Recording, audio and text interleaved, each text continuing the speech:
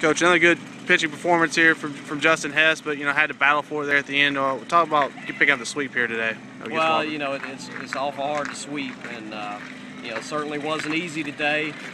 Justin got us off to a great start. We were very fortunate. We got a very good start in pitching all 3 games this weekend, and he put us in position to win the game. And give Wofford credit, they fought back in it, and we were very fortunate to win.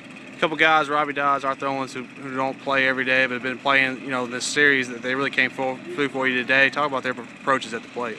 Well, he's sparked us. Robbie has, and certainly that was a big home run there. To get us that 1 run back. When they had closed the gap on us there, that 1 run was huge.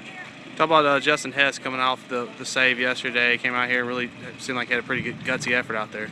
Well, he did give us a gutsy effort, and I think that says a lot about Justin. He's very unselfish, and we've asked him, with Kyle Road being on the shelf right now, to close yesterday and then come back and start today. And he gave us 2 very good efforts on the weekend, and says a lot about the leadership I think that he gives this team.